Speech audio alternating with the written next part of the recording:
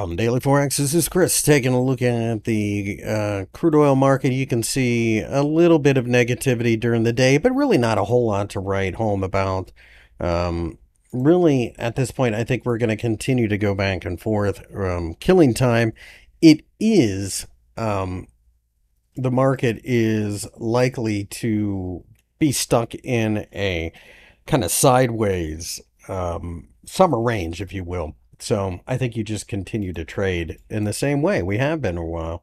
All things being equal, 80 and 70 underneath is your support in Brent. Over here in WTI, 75 and 65 would be your range.